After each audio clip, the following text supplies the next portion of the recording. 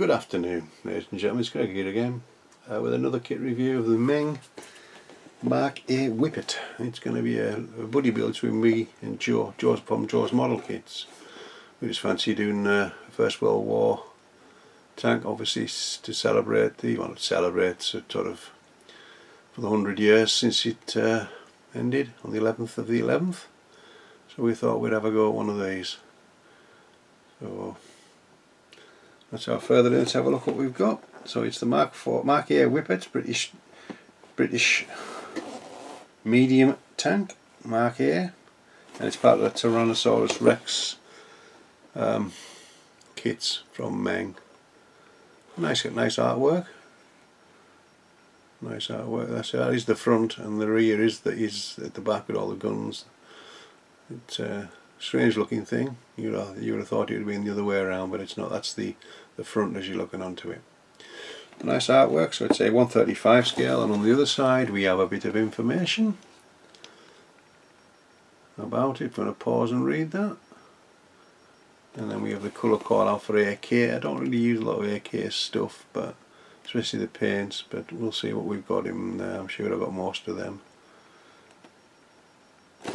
And on the other end we have the same picture and the kit number, which is TS-021.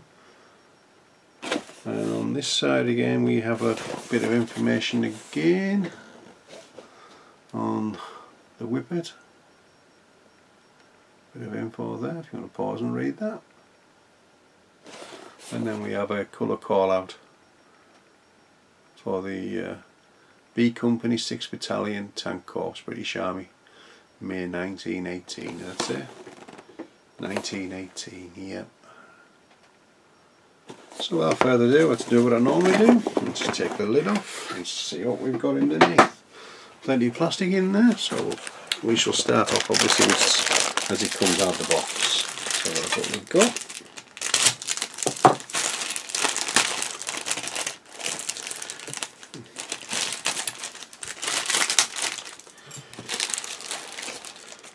So it looks like all the running gear by the looks of this.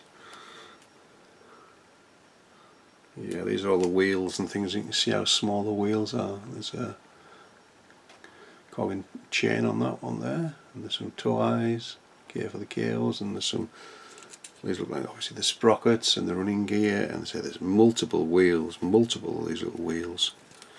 Nicely detailed. So you can see the detail on those quite nice and fine. No flash, no injection marks. Lots of bits and pieces. So the majority of these are wheels and return rollers and things. So we have two screws like that. So let's know what that part is. Is that a part of the barrel or something? Who knows? See, that one's fine there. Must be one of the barrels. Can't have a barrel because there's no barrels on this. It's only machine guns. Be interesting to see what they are when we get to the instructions. So the next screws are part of the lower hull again. So we have the side skirt and other bits and pieces, exhausts.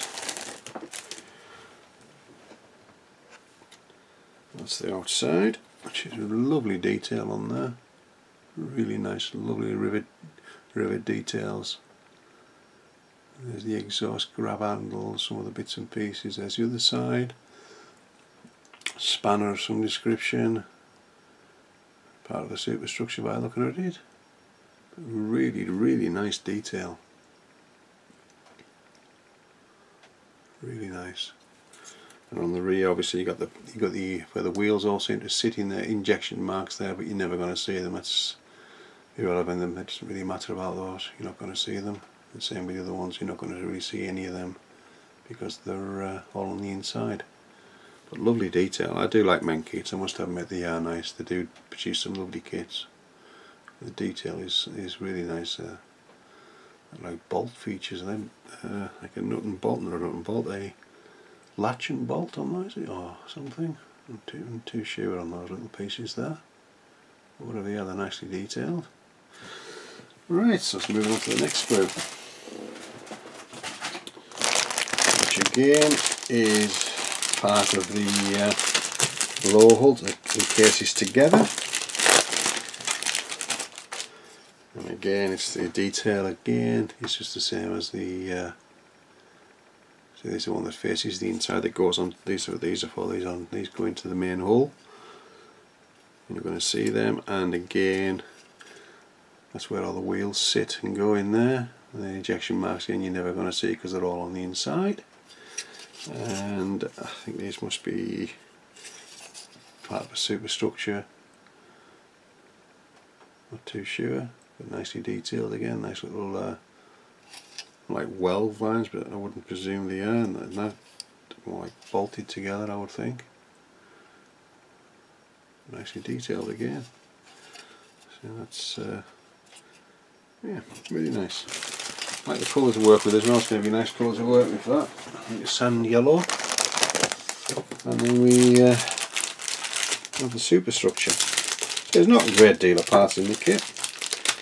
It's not a large tank by any means, but it looks a nicely detailed little kit.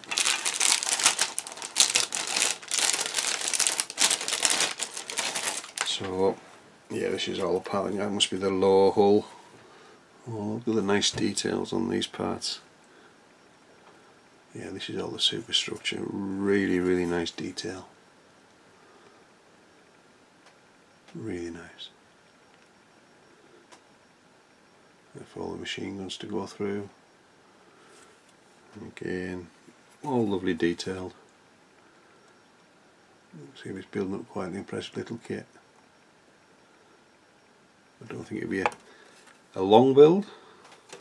The build itself might not be long, but it's when you start doing your paint work and your weathering and whatever else you want to do with it, then that takes a bit of time and effort. But there again, all the injection marks you're never going to see, so nothing to be worried about. Really nice crisp detail. I do like that. I do like that in the kit. Well, I wouldn't expect anything else from Meng, to be perfectly honest. And then we have the upper hull. And there's a piece of string there for the tow cable, which I can get it to make look like it's real, but takes a bit of effort, but it's not too bad. I mean, it's nice like a bathtub hull, but it's the upper hull. Got the detail again with the engine compartments and things. It's a pity, you know, if you were to make a kit with the actual engine in, it'd be interesting to see a Whippet with a full engine and compartment inside. That's for the superstructure to go into. In the front there's more detail to go on the front of the box and whatever. The armour protection for the, I presume it's a fuel drum. I think it's the fuel.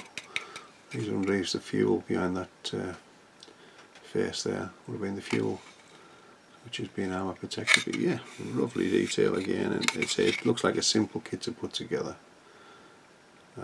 There's only one way to find out, is obviously to build it. So that's another little sprue, and then we have a small sprue with some quite delicate little bits, and I think it's the machine guns and little bits, and yeah, it's the ball mountings and the machine guns, and yeah. Well, I think it's the Lewis machine guns. Not too sure. They changed them. The ammo belts as well to go on them, and there's the ball and socket to put the machine gun in. So there's two sprues exactly the same, so we have four machine guns, and the machine guns are quite nice, and I think they'll probably might be able to do an end piece in, not too sure, I'll have to see. I don't think I'll be able to that fine. But it's a shame, but you can't have everything, can you? Right, and I've been reading online at these tracks on the next sprue, they're all and they're clickable. They're just linked together, no glue needed. So this time we can take the time of taking them off the sprues. And there we have 3 points on each one. Not much detail, obviously there wasn't a lot of detail in the tracks in these days. There's all the bolt heads, and underneath we have there's a pin mark in there, but you're never going to see all these because of the side skirt and everything, it's just going to be completely covered up. You know, not to worry about those. If you really want to take them out, there's no reason why you can't. But apparently these just clip together. It should be interesting. And they stay together apparently as well, so that'll make a lot of difference. So there's 3 sprues like that, all identical. Nice. I'll probably do a build log of this eventually when I get around to building, which is hopefully very, very shortly. I think Joe might be starting these today. I said I'll play catch up. And then we have the decals, which are in a nice resealable bag. And we have, so we can get them out in one go. There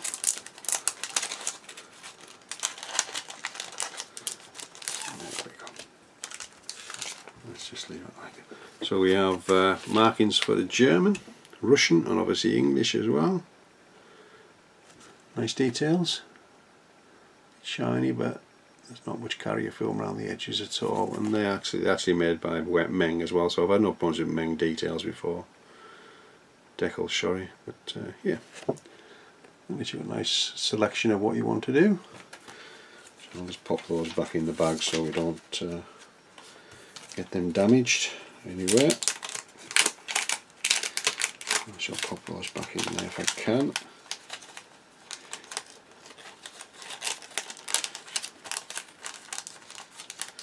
There we go, in we go. There we go. And then finally we have the decals, sorry, the instructions, which is in a lovely book format. Cracking picture on the front again of the Whippet. So let's have a look what we've got inside. The first page is just a bit of information again on the Whippet. Obviously this is all in Japanese and Chinese, I think, I'm unsure. And then we have it in English, and we have it in more Japanese or Chinese of information, and thick pages. And then when we get to the actual important bit of the kit now, is what you're going to need, and this, that and the other. And get markings for A and B. What does it say? There are 2 options for this model as shown in the drawings. Please select one of the options before assembly and refer to the paint scheme for details. So, we'll just have to read that when we get to it. And obviously there's the upper hole starting to, there's the shield on the front to protect the fuel drums. Bits and pieces on here, and then we're starting to build up the main hull, so the main fighting compartment, where all the machine guns are placed, right at the rear of the tank. And we're carrying on with this. There's quite a lot of all angles and unusual shapes and sizes to be made into that. And then on step 5 we have that completed shape to be put onto the hull, and then we have a few plates, grab handles and that to add to the top of that. And again we have the lower hull, sorry, the very bottom of the hull to be added to that. I think I'll probably do it the way around. I put the lower hull on first and then I'll put the superstructure on, I think, just to be difficult. And then we're starting off here with some more of the upper hull stuff, grab handles. I think these must be tracks, or the vents and things from the engine, and the machine guns in the ball mounts and the colours for them.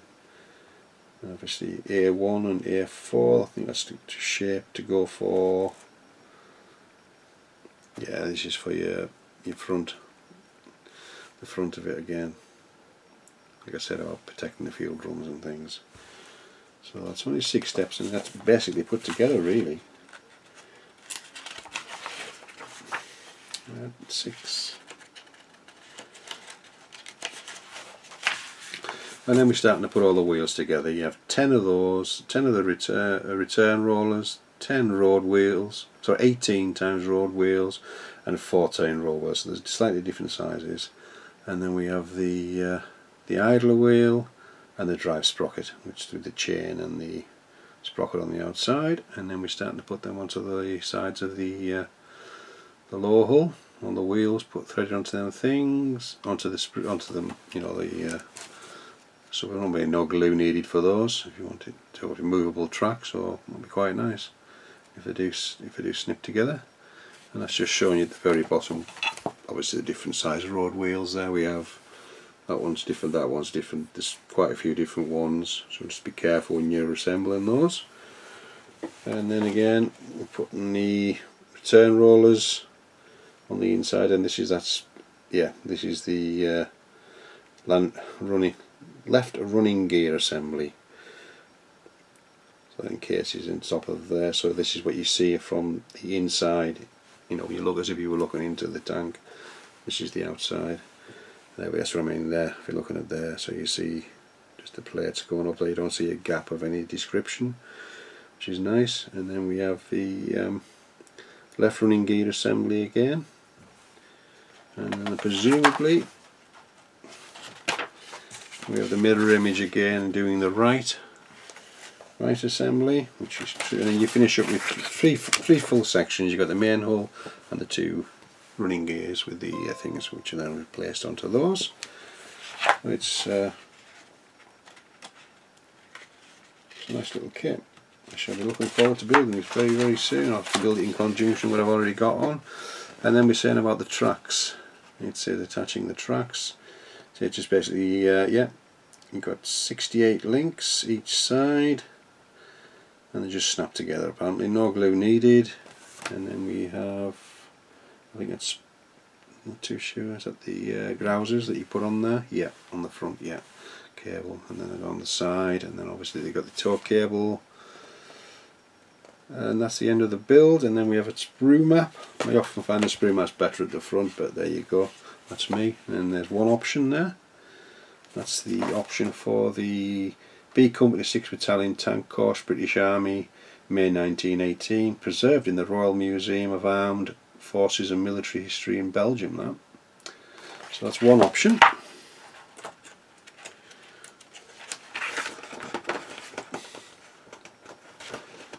This is the other option again. Is it the same one? Oh, so it's the same one. You up to there.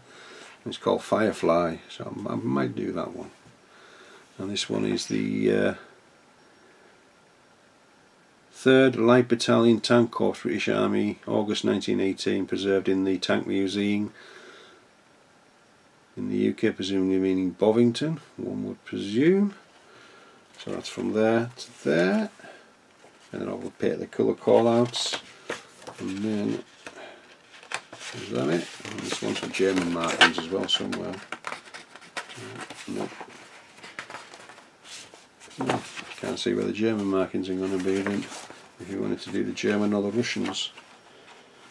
I missed it. Quite thick pages, so I probably have.